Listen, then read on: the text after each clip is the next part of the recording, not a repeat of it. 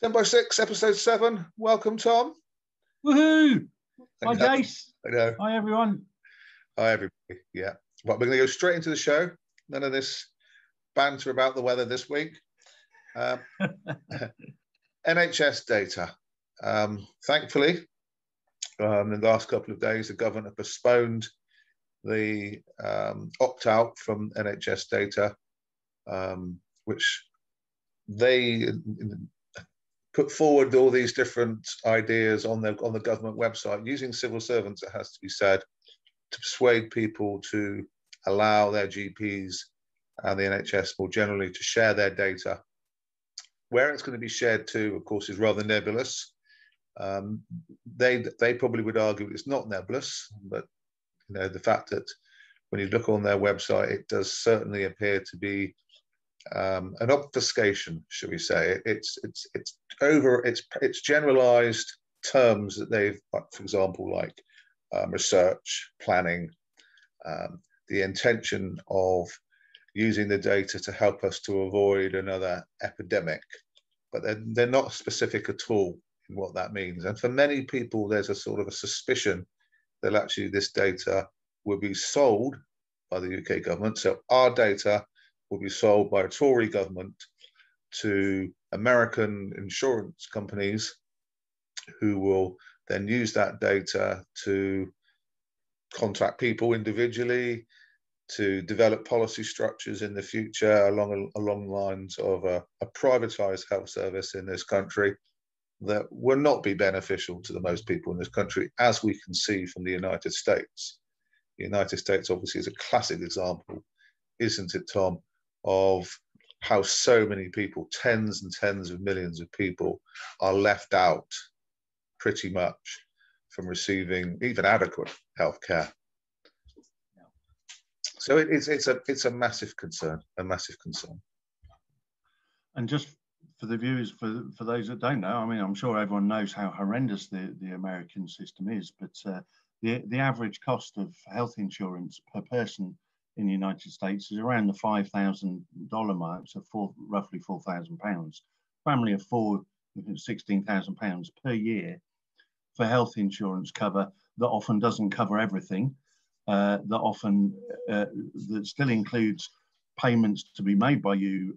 It doesn't cover all the costs. There's still co-payments and deductibles, and various illnesses that suddenly people fall ill and find that particular illness is not part of the cover. The number one cause of bankruptcy, personal bankruptcy in America is due to medical bills. Really shocking. I forget the figures, but I think it was, I think millions of people now have gone bankrupt in America due to unpaid medical bills over the last, say, 10 years. And of course, they are the middle classes, aren't they? They're the middle classes who can actually afford it. There's 40 to 50 million people in America who can't even afford that insurance. And when people study life expectancy in the United States, it's no surprise that the people who can't afford insurance are dying a lot earlier. Yeah, it's despicable, and I mean, I'm sure another time we'll talk about why America is now a pretty much a failed society in any sort of measure of society, but certainly lack of access to healthcare, massive wealth inequality, and the lack of access, associated lack of access to healthcare is certainly one of the major indicators of a society that's just not working. And there's some frightening videos on YouTube that show private ambulances dumping patients outside of hospitals.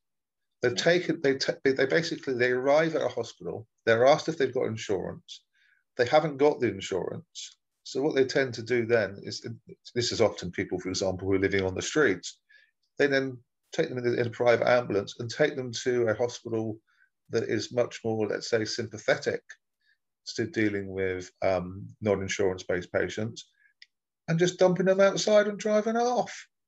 Yeah. So you've got these CCTV cameras, obviously the recordings shown on YouTube of these people sometimes who don't know where they are. They're wandering around aimlessly in a nightgown outside the hospital, and until then people come out and take them inside. This is supposed to be, one of the most civilized places on the planet, and yet it's far from civilized in terms of what so many bureaucrats and corporate profiteers are actually doing. It's shocking and it's brutal and it's deadly, the system. And for those that have seen, you know, there's been various extraordinary, fabulous documentaries about, you know, showing how appalling the system is in America. And, you know, John Pilger's documentary made a couple of 2-3 years ago, yes, showed extraordinary scenes, you know, this charity that runs whole days or several days at a time, where people without insurance can go and for free get medical and dental attention and treatment. And there's people camping for days in a queue to you know, to access that. You know, huge numbers of poor people that just can't afford medical cover and don't get treatment, and they have to queue up for days to get this charity healthcare if they're lucky, and travel, you know, hundreds and hundreds of miles to access it. So yeah, really eye-opening and shocking. And don't for a minute think that you know, that isn't the aim. Some people think, well, that's America, you know, and oh, and by the way, the American system costs 2.5 times per person per capita. It's 2.5 times more expensive overall than any other system in any sort of developed country. So massively expensive. And the reason it's massively expensive is there are vast profits, of course, going to the insurance companies and their rich shareholders and big pharma and their shareholders, etc. Of course, but don't for a minute think that can't happen here, because it's very clear that selling off whole swathes of our NHS to you know, to private interests, particularly from America, is very much central to the government's agenda. But the other major reason, Tom, I think even, well, certainly just as substantial, is the fact that whenever insurance companies are involved, as we've seen, for example, with motor vehicles, is that the actual amount that the customer is charged if they're claiming from the insurance is considerably more than it would be if it wasn't. Because with insurance companies, oh, you know, is this on insurance, you know, wherever it might be, oh, they stick another 100 quid on top. So that's yeah, why add a zero. Exactly, that's why it's so inefficient, because it's costing so much more, because people take advantage of the fact that it's an insurance-based scheme. Yeah. But coming back to the data, you know, please, viewers, do your own research. Go onto the government website, and if you believe them, fine. But if you don't believe them, you can contact your GP by clicking on, you know, click on the link. You can contact your GP. They should be messaging you. I know, for example, that local people around here have received texts in the last few days from their surgeries, still based on the premise that the opt-out is in June. Of course, now it's been suspended until the 1st of September. But contact your GP if you don't trust the government, if you don't trust them with what they're going to do with this data. And all you've got to do is just inform your GP that you don't want your data shared. And that way, these private companies in the future will not get their hands on your data and be able to exploit you and it behind your back. And it's worth adding that there is a form. There's actually 2 forms. There's one for your GP, and there's one that if you're online, you can go on NHS digital website and opt out. And there's a need to do both. If you want to opt out, my understanding at the moment is that you should do both, because they're 2 separate entities. You know, so fill in a form, hand it into your GP practice, and by the date in September now. And also go on the NHS digital site and opt out on there. And people can find links from the article there on Dorset Eye. And it's fascinating that, you know, the government have asserted that they are not going to sell our GP records. However, they do say that there may be a transaction where our GP records are given to private companies, which obviously will mostly be American healthcare companies, and as part of that transaction, there may be money flowing in the other direction. So they go, no, we're not selling it. No, we're just giving it away, and we might get some money back for it to the Conservative Party. Of course, you know, I mean, they don't have to directly sell it. They can give it away, and in return, that, you know, they can simultaneously give vast contracts using our public money to these private companies, as they have been doing throughout the pandemic. And those private companies may have links to the Conservative Party. They may donate large sums of money back to the Conservative Party or to individuals such as Boris Johnson. So, you know, it's a roundabout of corruption, and the words they use to hide that are, you know, to be scoffed at by anyone with any sanity. No, and again, our advice is to, you know, to viewers, do your own research, find out for yourselves.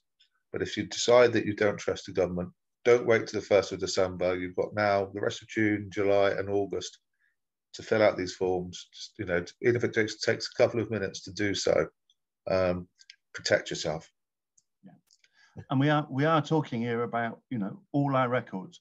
So your whole medical history, your illnesses, your medications, your sexuality, your sexual history, your mental health history, all of that for your whole family is what we're talking about being given to private companies. And of course, one of the reasons why that information is so valuable is that if we consider that we may be moving towards an American privatized model with health insurance in the future, which of course the Conservatives deny, but I think that's very likely to be what the direction that they're heading. All the evidence suggests that's the direction they're heading. That information is really valuable, particularly to health insurance companies, because they will base decisions on your medical history. That's what they use to base their decisions about how much premiums they're going to charge you. So if you're unbelievably healthy and have hardly ever suffered with any illness in your life, your premiums will be cheaper. If you've had a number of illnesses, or even perhaps a permanent illness or sort of disability that requires medical treatment, your premiums will of course be astronomical, and they use that information to determine those premiums. And of course, a couple of things just to finish off this slot. But firstly, again, readers, viewers, do some research in terms of the number of GP surgeries that are being handed over to American insurance companies already. That is a massive issue. But of course, also is the development of the DNA trackers.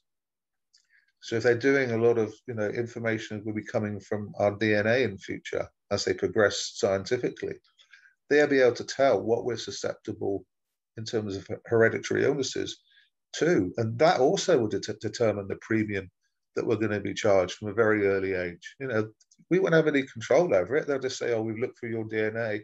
You know, we can trace it back 2 or 3 generations, and we find that there's a history of heart disease.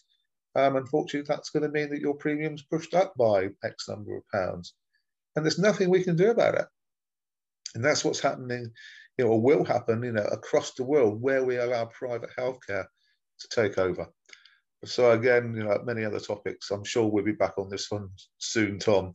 And just finally on that's where the concept, the socialist concept on which the NHS was founded, is crucial there, because it's the concept of pooling the risk rather than individuals having low risk or high risk and paying associated premiums or not being able to afford healthcare at all. The idea with the NHS is that the risk is pooled. Some people are low risk, some people are high risk, some people require lots of hospital treatment and medication, others require very little. And the idea is that, you know, that risk is pooled, and we all look after each other, and everyone's equal, and everyone gets you know, treatment free at the point of delivery through our NHS.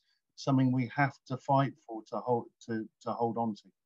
Yep, and Nye Bevan, I can see on my t-shirt, you know, he was there at the beginning. Okay, moving on to second topic this week, which is a local issue in relation to our local media, the Dorset Echo, and an article which we're not going to show, so our readers can can go onto the Dorset Echo website themselves and find out for themselves. But it's an article that they put up about gypsy travellers. And ultimately, the concern, I think, locally for a lot of people was the stereotypes, the way in which they took individual behaviours and they lumped them all together.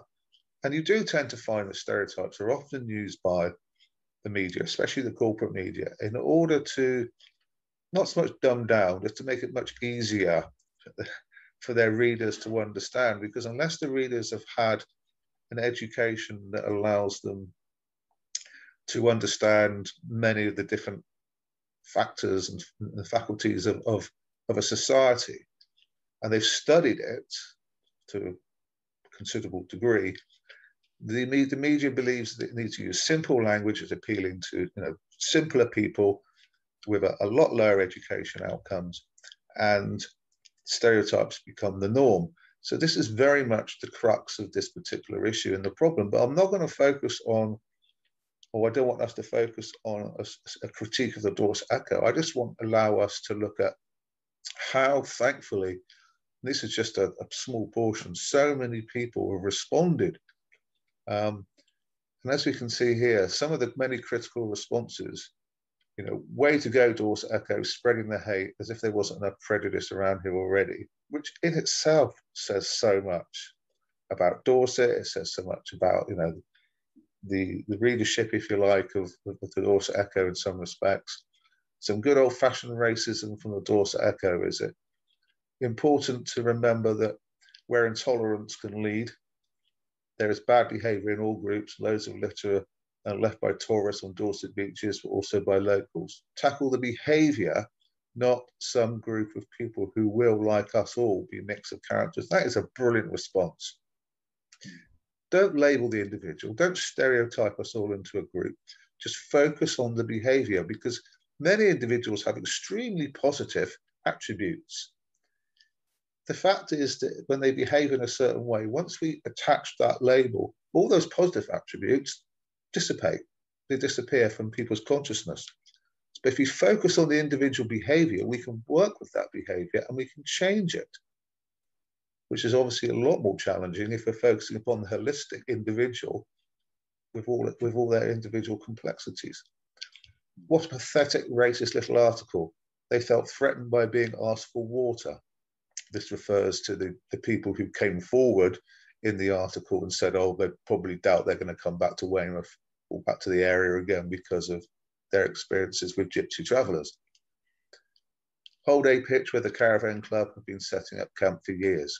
Replace that with traveller pitch, where travellers have turned up for years, and you might have a solution.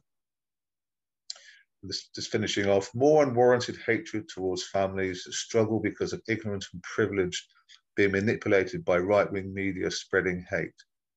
This is somebody local who's written this. These discriminated people are living a traditional way of life. The earth was not made to be owned by privileged and greedy. Land stolen by church and state a long time ago and passed down through the inheritance. Still, life gets harder as Priti Patel brings in laws to make anyone travelling a criminal. Respect breeds respect. Hatred does not bring anything good. The history of Roma and Irish travellers is full of it. Stop the hate and ignorance and divide sites rather than selling off public land to private interests. Councils are serving themselves. So in itself, that was really where I want us to focus. It's not, again, on this, here's something in the media and how vile it is and how short-sighted it is, etc. But it's the response of the public. That's what makes you feel so good and enlightened by the fact that we're not on our own. There's lots and lots of lovely, great people out there. Well, that was great to see, Jason. Yeah, and a good article that you put together. Highlighting those really good quotes from people, and it was nice to see. Often on social media, perhaps particularly Facebook, on local groups, we see quite a lot of racism and prejudice, and that happens very often. But on this occasion, on those were mostly taken, I think, from the Facebook page of the Dorset Echo site. Local people you know, really challenged the Echo about the nature of their articles, their reporting. I think that was the third article of that type within the space of a couple of days. And it was great to see local people standing up for decent values, and traveller sort of history. It's worth mentioning to our listeners, this month is Gypsy, Roma and Traveller History Month. And in fact, in terms of a local event, on the Saturday the 26th of June, there's an event at the Borough Gardens in Dorchester in the afternoon, weather and COVID permitting, but at the moment it's due to go ahead, from 12 noon till 4 p.m, Saturday 26th of June, and it's an event organised around Roma and Traveller. It's organised by the Roma and Traveller Family History Society. Fantastic. And that will be a very interesting event to go along to. So yeah, and of course, you know, like somebody referred to in that, I think that last quote, land wasn't, you know, it's a political viewpoint, but this land is our land. It wasn't meant to be stolen by the rich and privileged, and often violently, or sometimes with their ill-gotten gains through things like slavery, and kept to themselves, and the Enclosure Act and things that stopped ordinary people from accessing the land. It was just stolen by the rich and privileged, and they've held on to it ever since. A great friend of mine, Tom, tells a little story that you know, an average person goes up to a privileged, wealthy landowner who owns vast swathes of land and says, how come we got all this land? And the rich person says, well, it was given to me by, I inherited it from my parents. Right, how did they get it? Well, they got it from their parents. How did they get it? Well, they inherited it from their parents. How did they get it? They inherited it from their parents. How did they get it? Well, they fought for it. And the average person goes, oh, right, okay, come on then. Yeah, brilliant. That's a joke from my friend Tom. Yeah, that's great stuff. That's a brilliant place to finish. Yeah, so I mean, hopefully if my diary's free, we'll be up there on the 26th of June in the Borough Gardens in Dorchester. Fabulous event, excellent, thank you. Next article we're looking at, or the next content we're looking at, is an interview I did a couple of days ago with Paul Farmer from Cornwall. He's an author and a lecturer at Falmouth College, and he wrote an article for us last week, which we published, about the build-up to the G7 in Cornwall. And his focus isn't, though, on, in this particular interview, isn't on the environmental targets in any way. It's about what he called the paramilitary build-up and how his area of Cornwall has been sectioned off. And it's an excellent interview, and it brings forth some extremely concerning and worrying ways in which the police force are given carte blanche whenever there's a big event of this type, to behave in ways in which you'd never expect a democratic society to behave. And again, certain institutions within society are given priority over the local people. So here's our interview, or the interview I did with Paul Farmer a couple of days ago. Hi, Paul Farmer, welcome to 10 by 6. Hello. We've introduced and asked Paul onto the program this week, and he's coming on again next week. So we're going to be talking about two separate things. This week we're going to talk about the G7, not specifically the environmental targets and things like that, but just the way in which his area of Cornwall is being affected by the build-up to G7 conference, which takes place this weekend. And our focus will be primarily upon the police, but also we're touching upon housing and the media in the local area. And then, as I say, next week, we're going to talk to you again, Paul, about your book, which has been fantastic. So how are you, okay? Yeah, very well, very well. Yeah, yeah, yeah. Good. Work's easing off. Well, this discussion is alongside an article that Paul has written for Dorset Eye, which we published earlier in the week. And this article is entitled, as you can see, "The Paramilitary Have Arrived in Cornwall." So it goes straight to the core of the matter. And it's an excellent article, only a short article, so it doesn't take long to read, but it's an excellent article going right to the heart of Paul and the local people's experiences that are taking place in and around him and have been since what? Since when, Paul? Since last week as this build-up began? Yeah, yeah. It's been, yes, over the last, they've been talking about it for a while, but the actual build-up has been going on, particularly over the last few days. And now we're circled by helicopters almost continuously. So tell us about the article is just, as I say, it's a great little article. So tell us about, how you've come into contact with the police and your sort of experiences thus far. It's the kind of the main way this has been introduced to us is through the kind of local media who have been reporting on the police's preparations for G7, and we actually got given through our door. Now this is, I'm in Penryn at the moment, which is nearly 30 miles from Carbis Bay, but we get a book because Falmouth has been shut off for reasons we'll talk about. The centre of Falmouth has been shut off for reasons we'll talk about.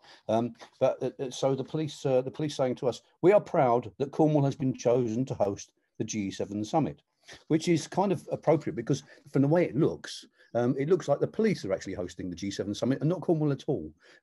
We have the media telling us about rings of steel, which have been erected around erected being most appropriate because this is a very macho picture we're getting here of the policing. But they've erected a ring of steel around Carbis Bay, the Carbis Bay Hotel, and large parts of St Ives where the people are staying.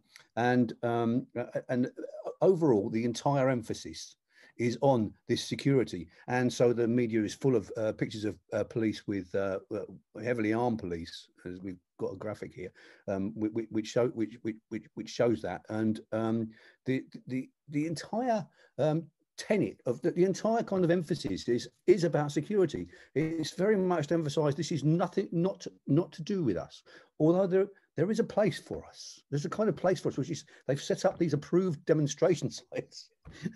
We've got one in Falmouth, one in Truro, and then the next one's in Plymouth, and we've got even in Exeter, which is 100 miles from Carbis Bay, where we can go and approvedly register our displeasure, to whom I'm not entirely sure, because you'd have to shout very loud to be heard in Carbis Bay.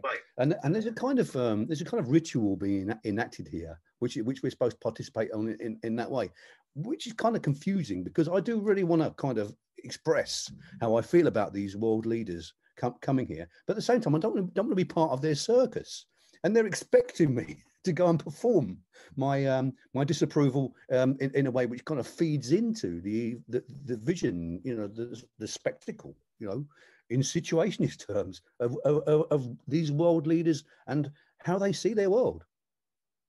And it's interesting, linking into that the local hospital has cleared 2 wards in preparation for anything happening, in preparation for any violence in terms of the police or in terms of demonstrators, in terms of the media, in terms of the dignitaries, the oligarchical elitist politicians that are coming there.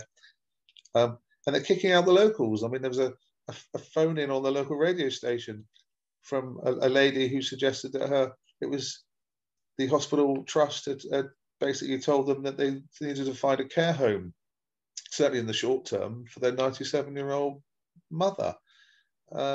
It's almost as if the local people, appears to me, are inconvenient at this point. And it's also that the demonstrators, because they kept being kept so far, it's just a representation really of what they call democracy, but perhaps we call something else.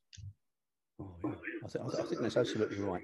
There's a really apposite image being presented here, which is that of these world leaders who are basically politicians who've elevated themselves in this context into the state, into the realm of statesmanship, but they aren't. They're people like Boris Johnson and so on, and they've created this artificial bubble, this heavily armed bubble in the middle of Cornwall, in the height of the preparations for the holiday season. The kind of major emphasis here is, what the hell are they doing? This is insane. You don't come here at that time unless you have to, and you don't come and disrupt things like this. And this, so what there is, I mean, we've seen pictures of Biarritz and the various other G7s and G8s before, the big ones in 2005 and so on. And how do you kind of register the fact that actually this is really annoying? It's don't expect us to perform for you. We're just coming out of lockdown and so on. But we would like you to just not bother us like this. I've got a kind of real problem with this approach. And I think the other problem is that the media share it. They've got their own ringers deal in Falmouth, the media, and they're being sent in Falmouth, which is even further from Carbis Bay than I am here. So remember that when you see the coverage, everyone, because that's where they're covering it from. And they've got a huge, great edifice they built, temporary edifice, shut down all the car parks in the centre of the town in the height of holiday visitations. And this isn't good. But so also the press are in this bubble, the media are in this bubble too, and they're shut off from the world. And I cannot see the point of this apart from the fact that it shoves our face in the fact that these powerful people are so much so much superior to us. Because if they can't come here and meet the local people and talk to the local businesses and find out what the real issues are, we've got some of the poorest communities in Northern Europe, and they'll see none of that. They'll bypass Camborne and Red Roof. They won't go anywhere near Snostal, these places, or the outskirts of Penzance. These kind of huge, these large kind of social housing estates, which are really, really having it hard. All bypassed. They might as well be in Kathmandu. They might as well be in Timbuktu. If they can't come here and meet us, what is the point of them coming here? If the security situation which they evoke is so appalling, they really do need to go to an aircraft carrier or some kind of equivalent. Not pretend to come and visit us and then lock us out like this. It goes long beyond mild annoyance to the fact that this is actually the world we're living in. It's far too immediate an image of all the horrors and all that's wrong with our political systems and all the things which causes the cynicism, which leads to so many other bad effects.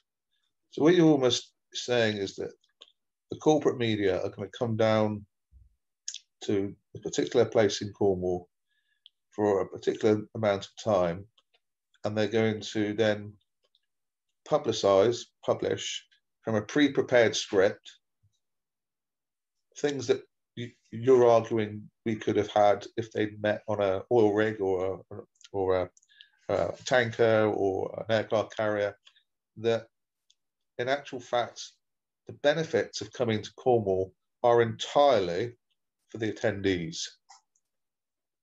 And certainly your article suggests, that they come at the height of flaming June, when they could have organised something like this out of season and brought more resources and income to the local area. But actually they've done it at a point when they're turfing people out.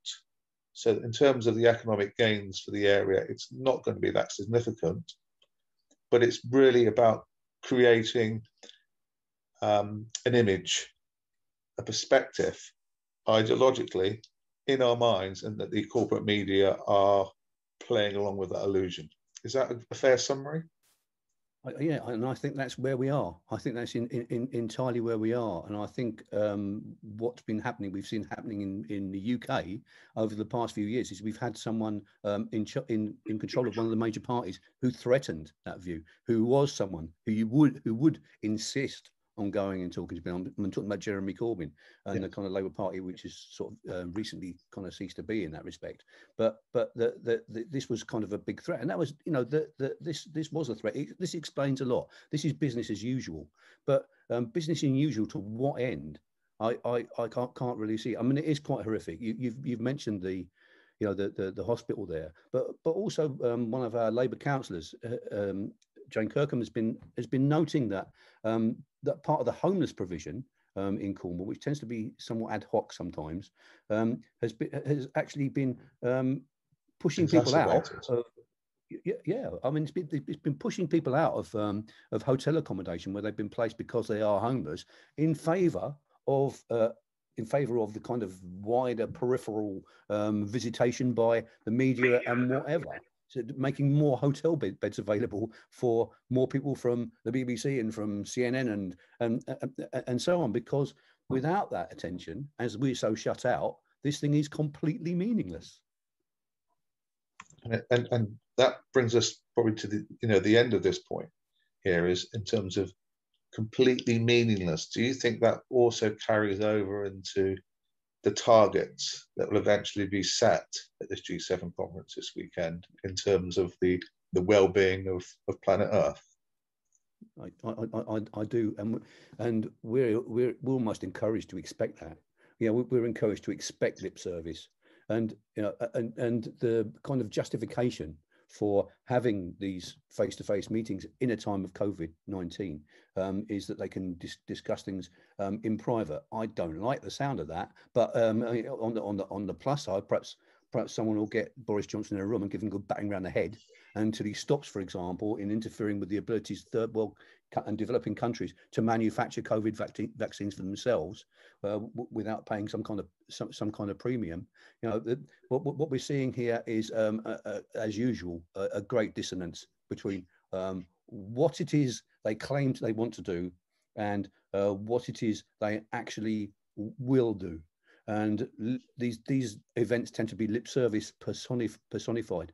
There's also the kind of almost kind of world constitutional issues about, hang on, why are these people unilaterally taking these responsibilities, which presumably should be invested in, for example, in the United Nations, which is a properly constituted body. This is sort of ad hoc and chucks Russia out every now and then, and then maybe lets them back in after a while. Doesn't have China in it, because China doesn't qualify because the average wage is very low, despite the fact it's the major player in the capitalist world now. The average wage is very low, but they want to talk to Modi from India, this kind of part of the bonkersocracy which has come to rule large parts of the world. What is the point of talking to Modi and not talking to China? None of it makes sense. It is about them being seen to take things very, very seriously and to be very, very statesperson-like. Fantastic. Well, as you know, we keep it to 10 minutes. I think you've covered all of the vital issues there in terms of how significant the conference will be and how disruptive it's been to local people.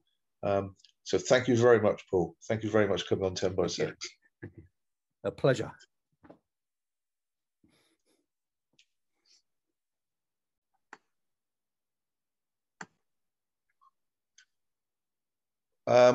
Wonderful. And we're having Paul back on the show again next week to talk about his book, recently published, Diary of a Plague Year, in which he, as I said, we'll talk about next week, in which he focuses on the first 6 weeks of lockdown from last March through the spring. But the thing that struck me about that interview, Tom, primarily was how the local people are become the victims, if you like. And he rightly says in the article and in the piece, he says that they could have chosen any time of year. They could have chosen October, November, when a season's beginning to shut down, could have bring in extra resources into the community at a time when, a lot of these institutions, bed and breakfast hotels, leisure organisations, etc., need it. But they don't. They come in June, flaming June, apart from the last couple of days, in which people are having their ability to book into these hotels and bed and breakfast, etc., shut down in order to allow politicians and dignitaries, etc., to come in. So the actual amount of money that local businesses are making in Cornwall is really no different to what it would be if they weren't there. So it's not an economic advantage. And then, of course, as people can see when they watch the interview, the fact that they're clearing hospital wards of people who aren't very well. And as I said, one case where a 97-year-old, her children have been told to find her a place in a care home so that they can free up these wards. And let people can watch for themselves. And it's just it's what you'd expect, unfortunately, if you've got your eyes open and your brain engaged. But moving on to topic number 4 this week. This one is around the cricketing tweets of Ollie Robinson, the England cricketer bowler who's been called up this week. Oh, sorry, he was called up for the first test last week, and he's subsequently been banned from this test, which starts today, because of tweets that he made when he was 18 or 19 of a racist, homophobic nature. And the ECB, the English Cricket Board, decided to ban him for this test match as a punishment. We then had a response, which we'll come on to and talk about at the moment.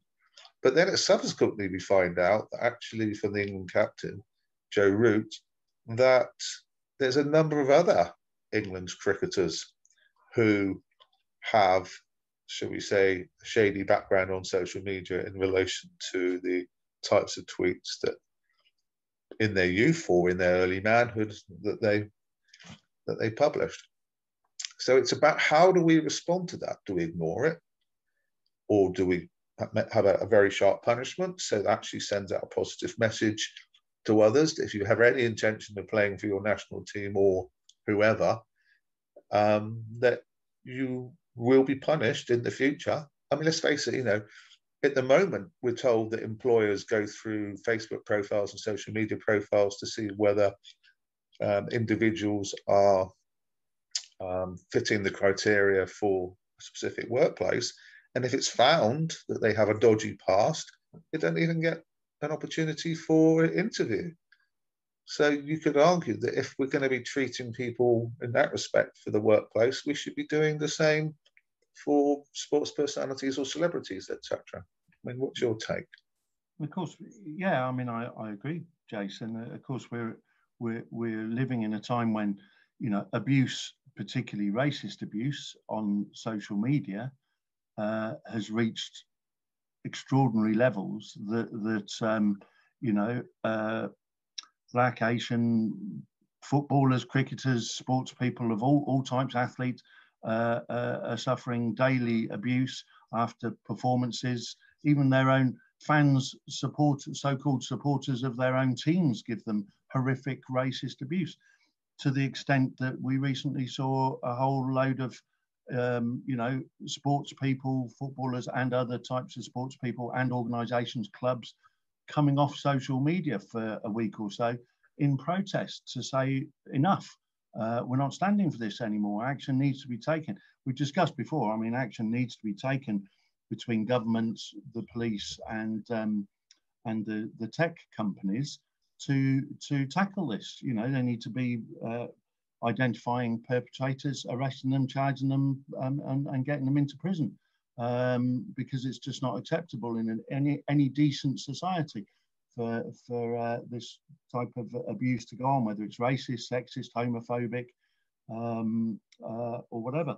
What's your take, Tom, on Rio Ferdinand yesterday? He came out and he said that our main thrust isn't to go around locking all these people up. Our main thrust should be to focus on a really comprehensive re-education program.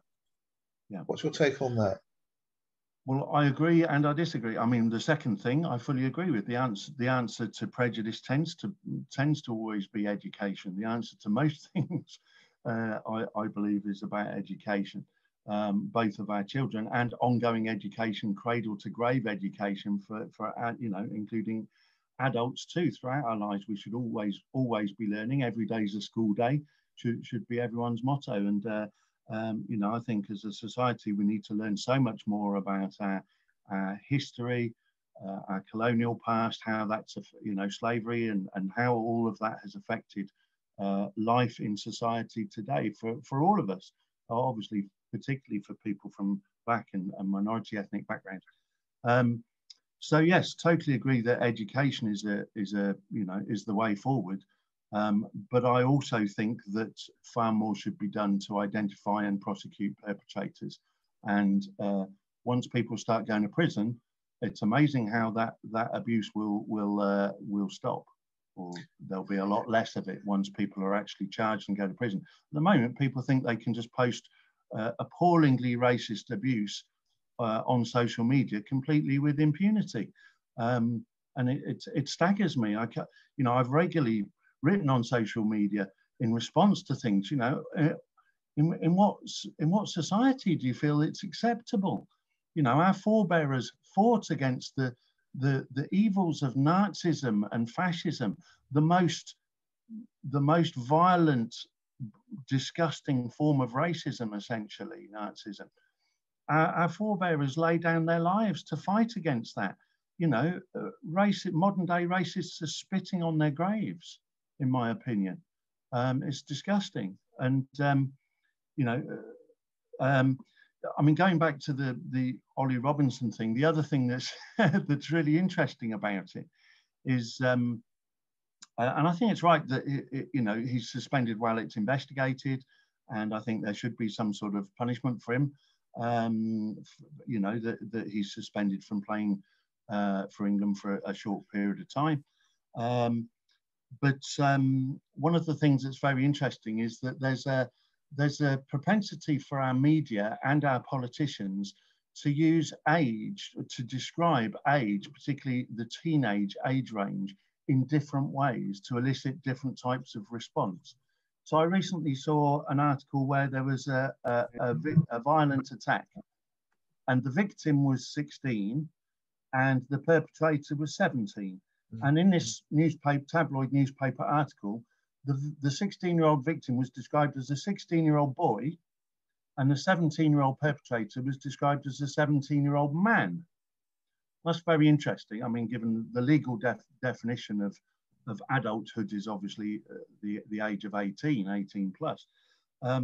And Oliver Dowden, the Culture and Sports Secretary, in essentially kind of, along with Boris Johnson, somewhat excusing the behaviour of Ollie Robinson, said something, I'm paraphrasing, but said something along the lines of that he tweeted, or he posted those social media posts as a teenager, and now that teenager is a man. Well, we understand that the things Ollie Robinson posted, he was 18 and 19 years of age. So he was, by any legal definition, already a man. So for Oliver Dowden to say he posted them when he was a teenager and now that teenager is a man is rather dubious use of language and stretching the legal definition of adulthood, isn't it? Well, it's not dubious, it's just factually absolutely wrong. Yeah. But again, I guess if you have a prime minister with a long history of racist narrative, both in the written and the spoken form, I suspect you're going to have ministers putting their heads above the parapet and coming up with ludicrous claims. Before we move on, just to finish off and finishing off brilliantly with Mark Ramprokash's response to this political decision to step in on this discussion. I think probably in the future we'll probably need to look at the prison system, because I guess one of the arguments against sending people to prison is that, one, we're all different, and I think for some people that, as they used to call it, short, sharp shock, does have a really positive response, because it frightens them so much they never want to go near those institutions again. However, for other people, much, much less so. And it can, as some criminologists will argue, become a school of crime. In other words, they go in having been abusive on social media, and they come out being able to, steal a top of the range car in 30 seconds. So it's something that really needs to be looked at, and I think the individual personalities of those people involved. I mean, if you lack empathy and you lack caring because of your upbringing, then being sent to prison is probably not the best way forward. If you want to educate people and change people's behaviour. But I think that's a discussion. If we can just finish off, though, with Mark Ramprokash, I think nails probably the last 4 or 5 years, doesn't he, Tom, in his response? Irony, isn't there, with our Prime Minister getting involved. I think it's unwelcome He himself has used racist language against Muslim people, against black people. He was voted into power, I think, on a very divisive anti-immigrant Brexit campaign, and race hate went through the roof during that campaign. So I think he's trying to bear undue influence in this case. It's almost as if his influence on the ECB, he wants to get some sort of outcome that he thinks is right. I think there's a real irony. If I was Ollie Robinson, I'm not sure I would want Boris Johnson involved and trying to support me. Right, let's. And I think Mark Rapakash, ex-England cricketer for many years, batsman back in the 1980s, early 1990s, he nailed it. Yeah. If I was Ollie Robinson, I wouldn't want a known racist coming to my defence, because it hardly makes his case any more provable. Okay, let's move on then to something very similar, and it's again the people who are abusing and booing. In this instance, England footballers, because the England manager and the England players have come out and basically said, we are going to continue to take the knee. We believe it's a really important symbolic moment. It's only a small part of what needs to be done, but it keeps it in the public imagination.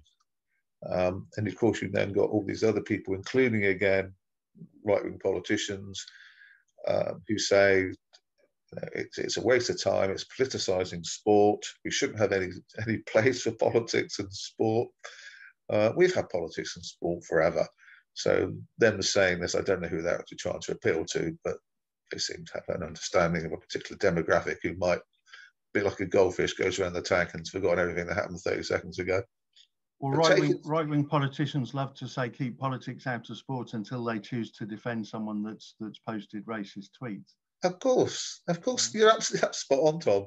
Spot on, Tom. Absolutely, and the hypocrisy, is crushing in terms of the weight upon many of our shoulders. So, what's your take on it, and in terms of this whole take the knee? I mean, in the moment we're going to listen to an extended clip from James O'Brien on LBC, where he takes on somebody who admitted to going to the Romania game last Sunday afternoon and booing, and it's brilliant how he takes this guy's comments apart. But what's your take, Tom? Well, my take is that the booing disgusts me. I find it utterly abhorrent. It makes me ashamed to be British, to be booing our England football players. Or anyone who takes the knee to say, I believe in equality and I challenge racism, I stand up against racism. Everyone in the country should do that. I mentioned earlier, our forebearers did that in fighting against Nazism in the Second World War, an extreme example of standing up to the most disgusting, genocidal form of racism our civilization has ever known.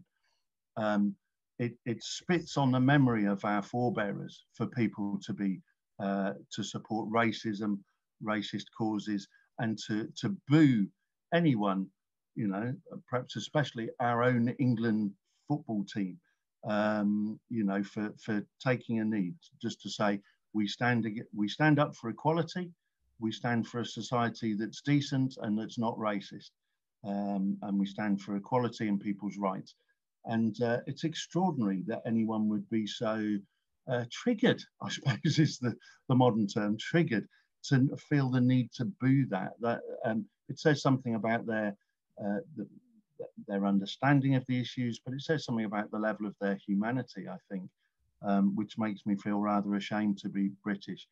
And even there was a Conservative MP, who came out and said how disgusting he found taking the knee, and that he wasn't going to watch it. He was going to switch his television off until the kickoff time because he couldn't bear to watch it. And he was so critical of it. I mean, it's just despicable. And of course, a lot of this animosity to Black Lives Matter, to taking the knee, has come from America. Most of our right-wing politics, is imported from America. from Trumpland, and of course Trump and others were instrumental in disparaging Colin Kaepernick, the American footballer who took a knee to highlight inequality and police brutality against black people in America, and ever since, and disparaging the Black Lives Matter movement, and trying to equate it to Marxism, and so forth. So I just find it all thoroughly distasteful. And even in the last couple of days, our England men's football team manager, Gareth Southgate, wrote a very intelligent and reasoned message to the nation, published in an article. And Stand Up to Racism Dorset posted that on a local page, Dorchester News and Views page on Facebook. And it was met with a whole load of racist comments and far-right ideology, which I found truly sickening. Thankfully, the admins of that page removed a couple of the main perpetrators of that racism. But that's awful to see. But I have to keep reminding myself, much as sometimes this stuff upsets me, and I think, wow, this country's become incredibly reactionary and incredibly racist, because of course the people with wealth and power are teaching the public to have enemies, in the media. They're stealing all the money, folks. They're stealing all the money and sticking it in their tax havens, whilst cutting all our public services and saying, that the nurses can have a 1% pay rise that equates to a cut, whilst they're stealing all the money. And they won't get away with that forever unless they can teach us all to blame others, blame other people, immigrants, black people, disabled people, people on benefits. They teach us to have those, those scapegoats. The media do it, the right-wing politicians do it.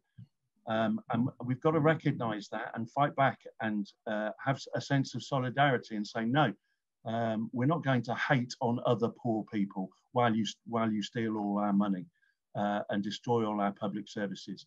We've had enough of that. We're not standing for it anymore. Out you go. Yeah. So, I think we need to just reject all that. But the last thing, that's right, I forgot for a sec what I was going to say. But the last thing I wanted to say on that is that sometimes I do think, oh my God, especially when you go on social media and you see so many racist and appalling, sexist, homophobic comments, you think we've become a really prejudiced society. But then I try and remind myself, there are more of us than there are of them. It's true in America. We just saw it at the last election. It's true in this country. I strongly believe it. And as you pointed out with the article on the responses to the Echo's article about Gypsies Travellers, there are huge numbers of very decent people who aren't racist and who stand up for what's right. And there's more of us than there are of them. Yeah, totally agree. And that keeps us sane at the end of the day. A couple of things I want to pick on. I was sort of a brilliant meme 2 or 3 days ago, which showed basically it was from the response or from the perspective, I should say, of the people who were booing Take the Knee. And you had on one side of the image, you had somebody who was standing up against racism for the benefit of all these black people who've been treated hideously and heinously over centuries. And then on the other side of the meme, you had this guy doing a monkey chant at a football ground. And basically, their argument, those who oppose Take the Knee, that this is bad, the standing up for black people, but this is good. This is the freedom of speech that they want, or the freedom of expression that they want, is to be able to go to football grounds, pay their money to go through the turnstile, go into their seat, and then be as disgusting and vile as they want to be, because they argue we've paid our money. Without any of those footballers, without any of those sports personalities, or anybody around them responding, because they argue this is their freedom to say and express themselves as they wish. But that isn't a decent society. That isn't a democratic society. That isn't society that I want to live in. You know, for me, I want those people who believe like that. I want them gone. I want them out of my consciousness. You know, wherever they happen to go, that's fine, but just go somewhere else, so that I'm surrounded by all those people that you've just identified, Tom. You know, the decent, generous, the empathetic, the caring, the ones that will stand up against prejudice. I want them around me, because I know that my life will be so much more improved by that.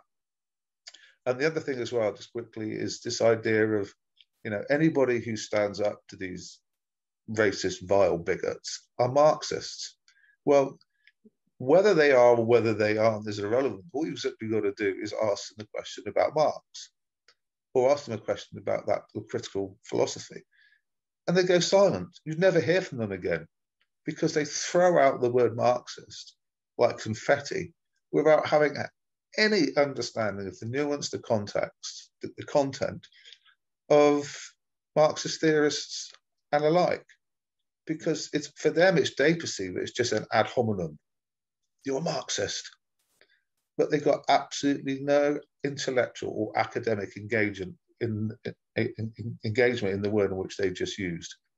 And that, even Gary Lineker was accused of being Marxist, wasn't he? And he responded really well. I know you saw that, Jace. Yeah. You tell the viewers, Tom, what you said, because it was brilliant. I can't remember the exact wording, but yes, Lineker, who obviously, I want to say it, I'm a fan of Gary Lineker. I think throughout his life as a player, and more particularly since he retired from playing and presents on television, he's I think he takes very good, decent stances on equality issues, about women in sport, about black players in sport, about racism, issues around Brexit as well, challenging the far right, as he did with Stephen Yaxley Lennon. And I admire him very much. And he was, you know, quite outspoken in condemning the booers, and was instantly labelled a Marxist. It's kind of hilarious. And he responded something like, "Yeah, I'm not into marking at all. I didn't even come back for corners." Yeah, it was brilliant. It was brilliant. And it had thousands, tens of thousands of retweets and likes. And again, that fills you full of, you know, a sort of mild euphoria, you know, that many people, as you rightly say, are just decent people who are being crushed by a whole range of different things. And by standing together, at least we can keep the ceiling from coming down any further. It's when we get atomized and become individualized that we just can't take the weight anymore. Excellent. Thank you, Tom. Sticking with football. You're going to show the clip from... Oh, I'm so sorry. Yes, you're absolutely right. Yes, we got the clip, which I think is fantastic, from James O'Brien.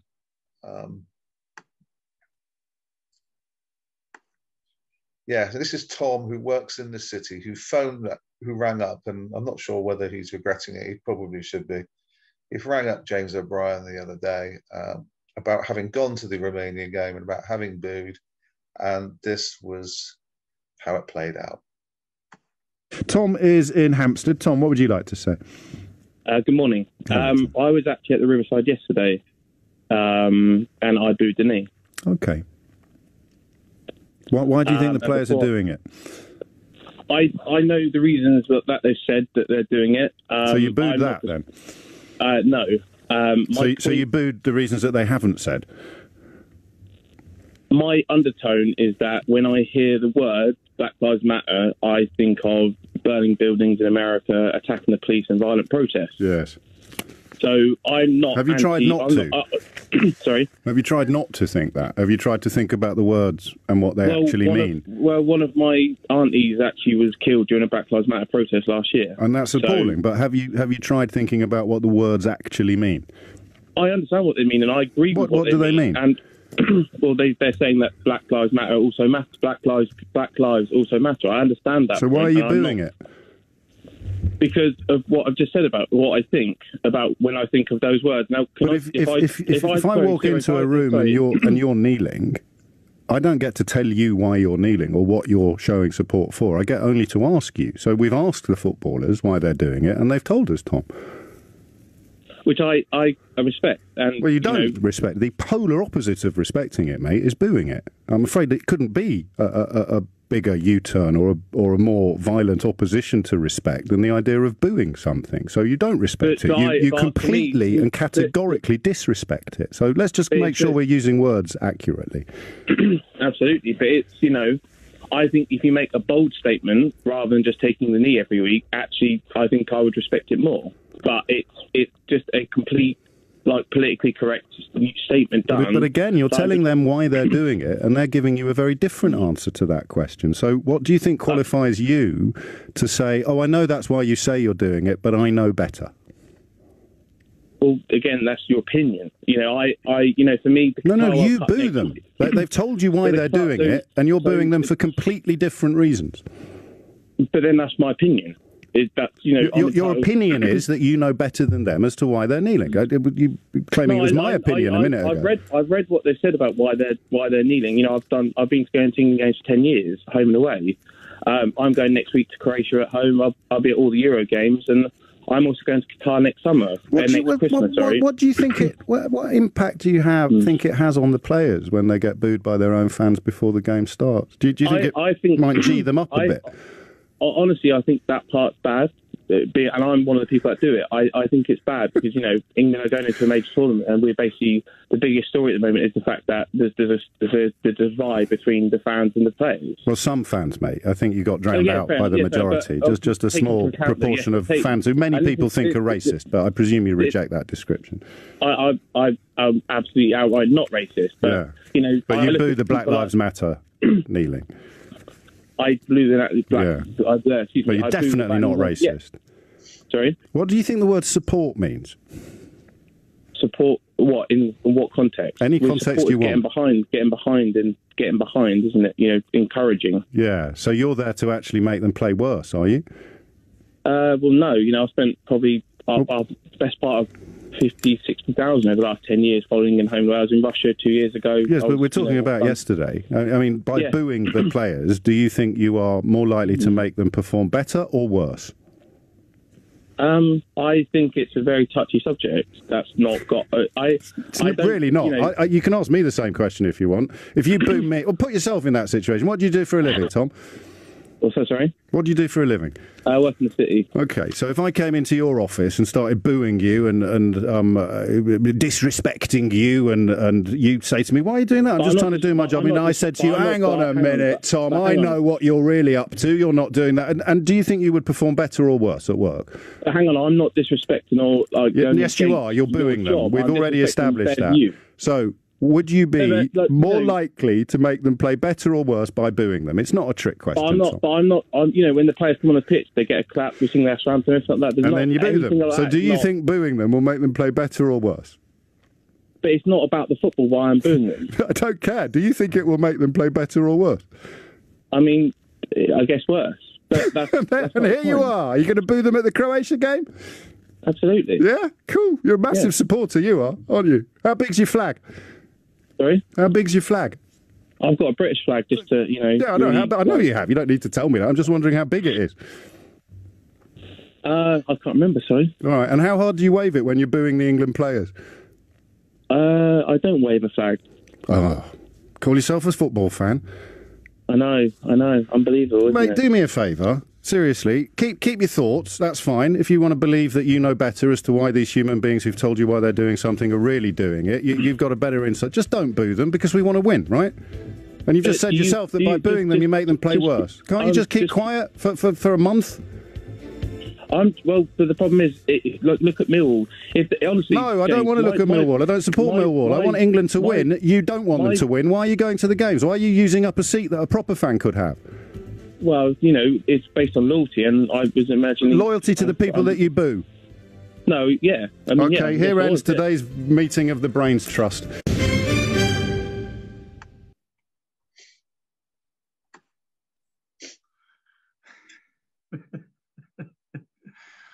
He's very good, James O'Brien.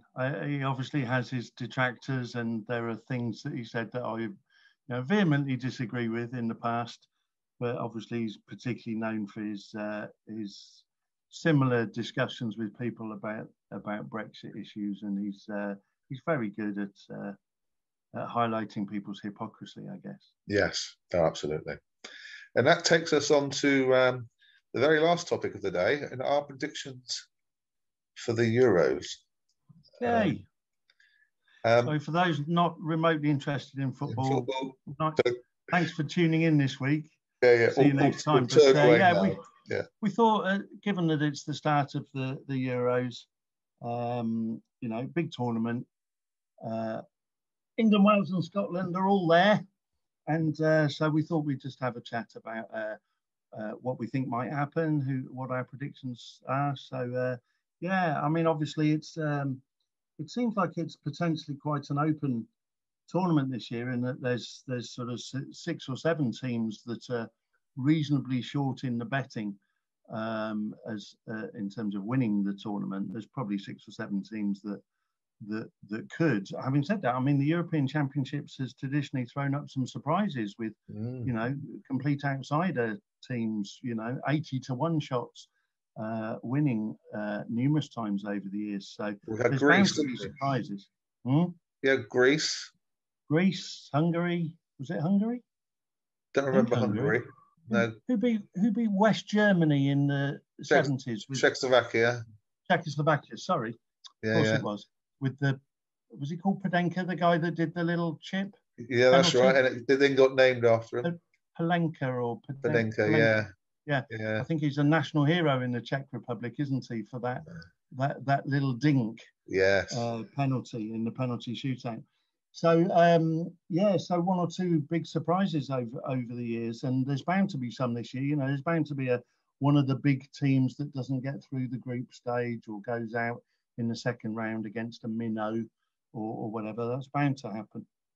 Well, we got Netherlands, France, and Portugal in the same. France, Portugal, Germany. France, Portugal, Germany. And Hungary. Yeah. No, this championship, so-called group of death. There's always one in every major tournament. So France, Germany, Portugal, Hungary. Obviously, 2 of France, Germany, and Portugal are expected to go through, but who knows? Of course, there are the third place. Yeah, so I was just going to say, the other surprise one was Denmark, wasn't it, in '92? And yes, of course. And they only came in because I think Yugoslavia was kicked out because of the Balkans War. So they came in as a wild card and went on and won it.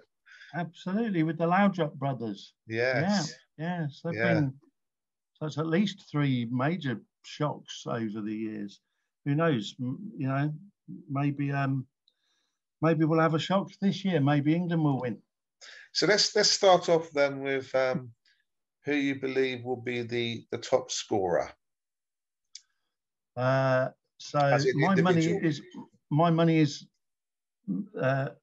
not just metaphorically speaking, but my money is literally already on Lukaku of Belgium, Romelu Lukaku, ex-Manchester United player. Had a very good season in Italy.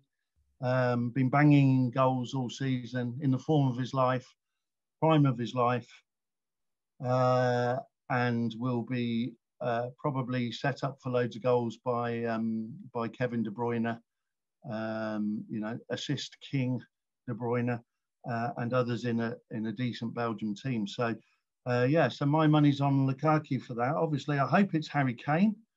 Harry Kane scores 10 and we win the championship. But I mean, there's Mbappe of France, there's Griezmann of France, there's a number of others, Immobile of Italy, and various others who who could take it. Memphis Depay of the Netherlands and others. So do you think? So it's quite a few. But my money's on Lukaku. Do you think? How about you? Do you think Netherlands will get far enough, or I think they'll the cruise pie. through their group, because I think they're in a reasonably weak group. I think they'll cruise through the group, but I don't think they're a particularly strong Netherlands team. May be wrong about that. I don't see them getting, perhaps beyond the quarterfinals. I may be wrong on that, but I don't see them winning or perhaps getting as far as the semis. Who's your tip for top goal scorer, Jace? It's always really difficult, this, because the reason I don't bet is because if I put money on a horse to win the national, a cow will win it. So the reasons that I don't bet are very obvious. But obviously, looking from the outside, I really hope that Harry Kane or Marcus Rashford or obviously one of the England players, it's a shame that Scotland and Wales haven't got a really prolific goal scorer. I know Wales have got Gareth Bale, but it is a shame that they both haven't got somebody more prolific that could possibly take them, quite a distance. I think a lot of people are ignoring, Cristiano Ronaldo. He scored 30 plus goals again for Juve in this last season. Kylian Mbappe. I mean, if you give him the right service, he's going to have, it's going to have fun, isn't he? To be fair, especially some against the defences. I mean, the obvious thing about the European Championships is they tend to be harder than the World Cup to get a long way, because there's a lot more stronger teams. So you can probably get to quarter, semi-finals in a World Cup, and sometimes you don't really come across anybody who's recognised as being world beaters, whereas in the European Championships, the chances of that happening, I know England, for example, if they want to get to the final and win it, they've got a hard route to take, given how it's going to play out from winners and runners up in different groups. So yeah, I mean, you've got Robert Lewandowski, but I just don't think that Poland will do enough to enable him to come close to being top scorer, unless, of course, he has a good run very early on. So there are some great goal scorers, and as you rightly pointed out, it does apply. For example, in Lukaku's situation, it does have a lot to do with who's behind you and creating the chances. And how far you go in the tournament. And how far you go in the tournament, of course. So before we come on to the team that you expect to win it, who are your dark horses? I suppose, teams like Croatia, for example, or perennial dark horses over the last 10 or 12, maybe 15 years, but have always outperformed their odds and had some great players, been one of the stronger teams in Europe in the last few years. And of course, beat us in the semi-finals of the last World Cup and lost in the final. They're in the group with England, of course. Our first game up on Sunday against Croatia. So they're a dark horse. And Italy are not particularly fancied going into it. They may struggle in terms of goals. They tend to play one up top and with Immobile, who's obviously particularly immobile. But they're unbeaten in, I think it's 23 games going into the tournament. But Robert Mancini's done an amazing job. He's turned the cultural stereotype of Italy on its head in terms of the way they play football now, possession-based, on the front foot.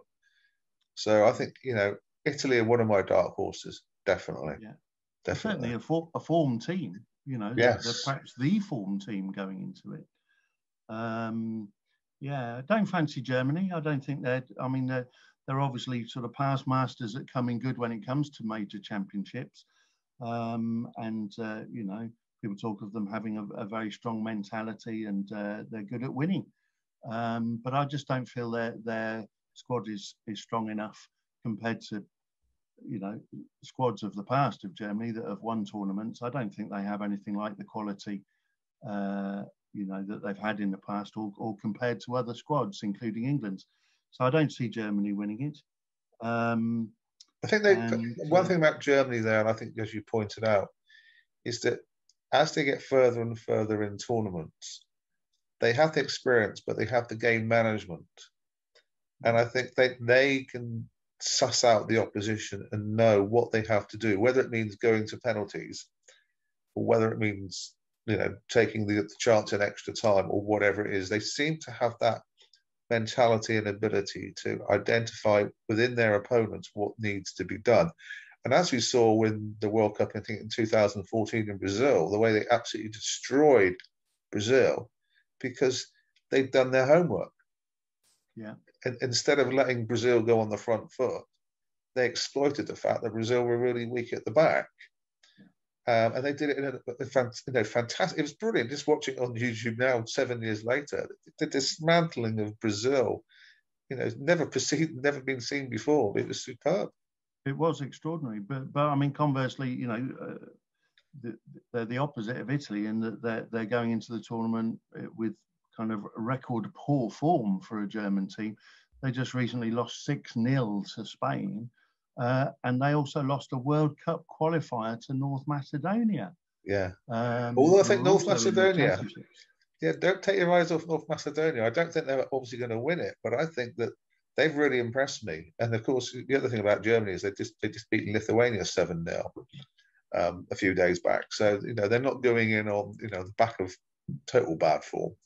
No. But yeah, I probably don't see them winning the tournament. But in terms of sort of far bets, if you had basically you're going to lose your house in the morning, and you saw that there was a team that you could possibly put £1,000 on to save your house, who would it be? I mean, I'm talking about the wild cards here still. Yeah, well, one team, Tom. There's a couple of things there, Jace. I mean, if you're going to lose your house, don't bet any money on the European Championship. No, I understand that, but that was obviously. Just the way in which I was phrasing it. But what is your big wild card? If someone coming out of the darkness, what would it be? Well, if there's that phrase. If you were going to put your mortgage on something, then I'd probably say France. Although Belgium are my actual team that I think will win. But I mean, if you were going to put your mortgage on, if you had to put your mortgage on something, I'd probably say France. Go for the wild card first. Current World Cup holders, and have got an incredibly strong team, and over the last sort of 15, 20 years have been regular winners of big tournaments. But if you had to try and put some money on something at decent odds, yes, which I think is what you're asking there, yes, a bit of a dark horse, I'd probably say Croatia. Interesting. Not huge odds. I think they're around 16-1 or something. But no, interesting. I mean, I've sort of been doing a bit of reading around over the last 24 hours in preparation for this, just to get my head around, who's there and what they're about. And it's interesting how the number of times that Turkey and Denmark have come up with some people, some pundits, arguing that Denmark probably probably haven't got the clinical striker, but we saw when they played England, didn't we? Whenever it was in the last 12 months or so, they beat us 2-1. They really outplayed us. They held the ball well. Christian Eriksen obviously is at the heart of that team. So I think from my little knowledge of having really looked at, and obviously not studying betting as I don't, but Turkey and Denmark possibly are the Greece of 2020, 2021 as it is. Yeah, so they could both outplay their odds. I want to give a little shout out to Wales and Scotland too, who I think both are improved teams. Wales over a bit of a longer period of time, 3-4 years now. Wales have been a decent team. Scotland more recently have turned things around and improved dramatically, I'd say. And I'd like it. Wouldn't it be fabulous to see all three home nations get through the group stage at least? Yes, absolutely. And into the knockout rounds. it would be great to see. Imagine 2 or 3 home nations in the quarterfinals. You know, it's going to get really exciting for us all. So, and I think Wales and Scotland have both got reasonable chances of getting through the group stages into the second round, maybe into the quarterfinals. I think it'll be amazing. I think England will get through to the knockouts. I think Wales might get through for the skin of their teeth, but I don't think Scotland will. I think Scotland, if they go behind, they're really going to struggle because they haven't got anybody up front. They got. Don't get me wrong. McTominay, John McGinn. They got some great players in that team in terms of club teams, but I just don't think they've got the spike at the top end that if things go against them, that they can dig themselves out of a hole. Whereas you've got the magic of Bale, you've got pace of Dan James, so Wales are capable of, I think, playing intelligent football and getting through to the next round. Although I don't think they'll probably get much further than that. But not Scotland, not for me. I mean, Wales have got a tough group, really. Italy, Turkey, and Switzerland. I think quite a tough group. Arguably, not high Scotland could have an easy go. I mean, Scotland got England, obviously, in the group with England, Czech Republic, and Croatia. I wouldn't be at all surprised if Scotland get a result against either England or Croatia. You know, the so-called big 2 in the group. I wouldn't be surprised if Scotland got something, including against England. You know, it's always tough playing those home internationals, as they used to be called. You know, the home nation. Always tough. You know, I'll put my head above the parapet here. Play Scotland. I'll put my head above the parapet here. It's Scotland or Czech Republic for the last spot in that group.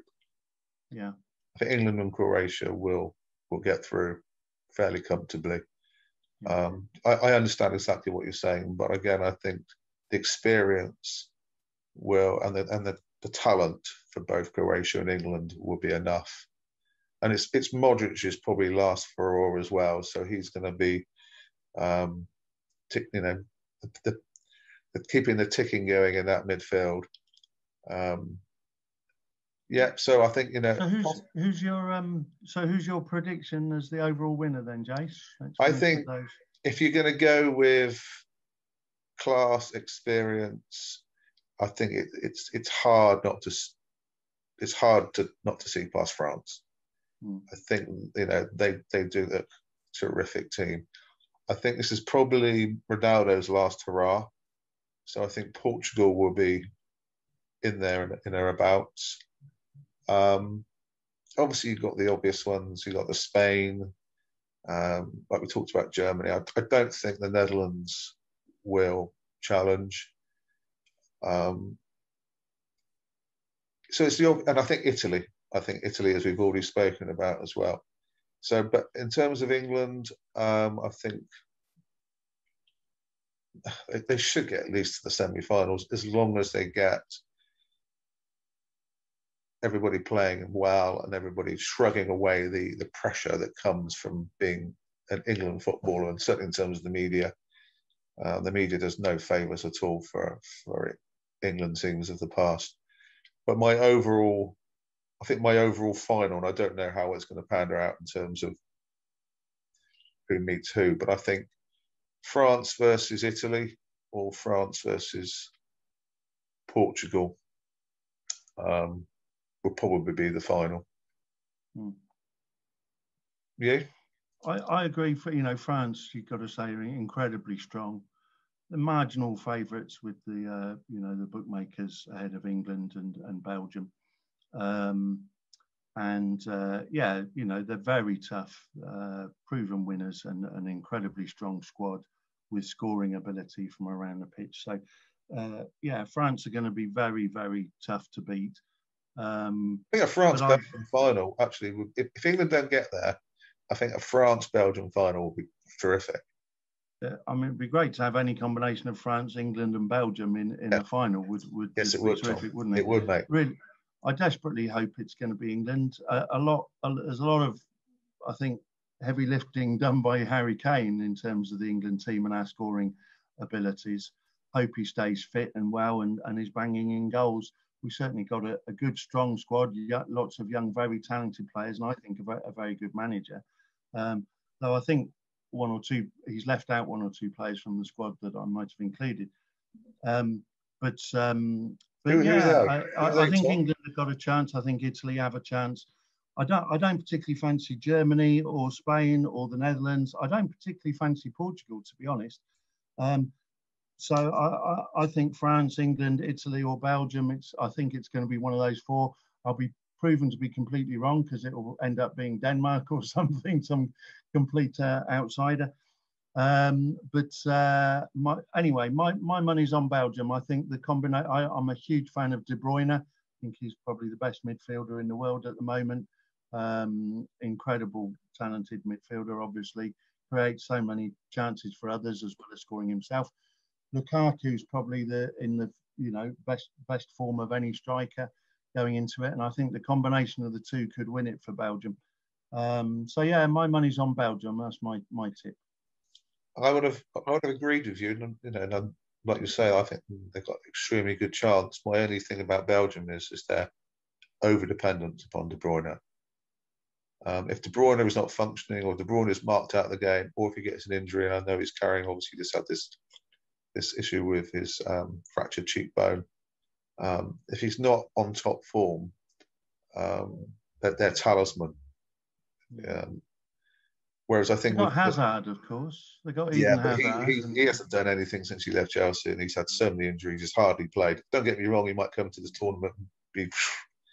But I think as all-round squads, I think France and England have the best. The only problem I think for England is the loss of Harry Maguire, because he's so important for them at the back. And it's picking up on the point you said that there's some of the people that Gareth Southgate hasn't picked, and who will they be? James Ward-Prowse, in particular. I would have included him. I mean, he's relatively local to us here in Dorset, being at Southampton. Yeah, one or two others, but I mean, he's probably and I think personally would say, that. I mean, people say he's just a free kick merchant, but his all-round game is far more than that. And I think he's had another exceptional season. And with I'd love to see him with his name's escaped me. The Villa. Jack Grealish. Jack Grealish. Why is his name gone out of my head? So I'd love to see Jack Grealish and James Ward-Prowse in the same England team, because Grealish should win all the penalties because, he falls over for a living. And I mean, that's partly because he's incredibly talented and goes past players and makes things happen by doing so and gets fouled. But he also goes down rather easily, to use a euphemism. And, so Grealish and Ward-Prowse in the same team would be pretty lethal, because Grealish should win about 10 free kicks around the edge of the box every game, and Ward-Prowse would stick 4 of them away at least. So anyway, but just on that point, I really hope Grealish is selected to play. I hope he's not just used as a 20-minute sub at the end to affect games. I think he warrants a place in the lineup. He's got something different from the other players, I think, in terms of going past people and doing quick 1-2s, and we've seen that in the friendlies. He's got something extra. Stick him in the team, Gareth. Yeah, no, I totally agree. I think Jack Grealish is phenomenal talent. I think I would have left James Ward-Prowse out purely because we've got Phil Foden, and I think you can have too many luxuries. So I would have, bearing in mind, for me, the big disappointment was not taking Mason Greenwood, because Mason Greenwood in those situations, people aren't used to Mason Greenwood. They haven't come up against him. He can score with both feet. He's developed amazingly in the last 12 months as a club player in terms of dropping back and filling in. So, I think Mason Greenwood, hopefully, if he kicks the right mentality and kicks fit, would be an extraordinary talent in the future. And it's a shame he's not at this tournament. He could be a big player in a couple of years' time, couldn't he? Yeah, exactly. Tournament, next World Cup, whatever, he could be a big player for England, for sure. Exactly. Well, a summer of excitement. We got the end of the French Open, tennis. We've got Wimbledon after that. We've got golf and all sorts of other sports, and of course the Euros, and then we've got the Olympics. So a sporting feast to enjoy. Let's hope all three of our home nations that are taking part do well. That's the main thing. Exactly. Yeah. And that their fans are happy and they feel encouraged by their performances, definitely. Yeah, and by their supporters. Yes. Yeah. So apart from the little beauty that will stick on the end in a moment, that's it for another week. Super. Well, it's been a pleasure, Jace. Massive pleasure. Have a good week. And you. Thank you very much. And you take care. Cheers, everyone. See you next week. Care. Thanks for watching. Bye. Bye.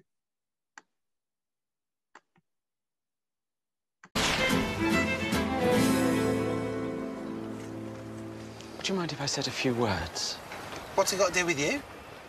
Oh, yes, I'd love that.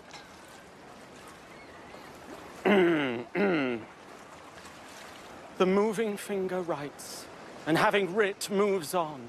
All thy piety nor wit shall lure it back to cancel half a line, nor all thy tears wash out a word of it.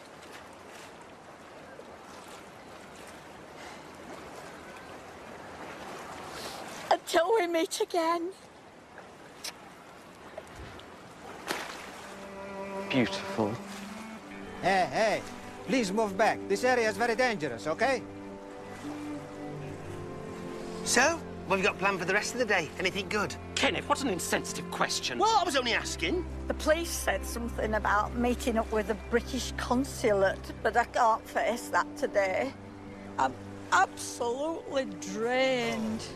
I just want to spend some time on my own. Gather my thoughts, let it all sink in. You know, quiet, peaceful reflection. Okay. Go! Oh my God! Oh my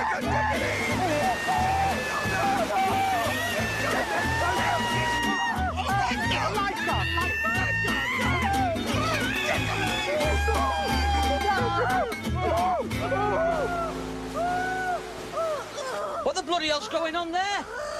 Oh, that's them young Spanish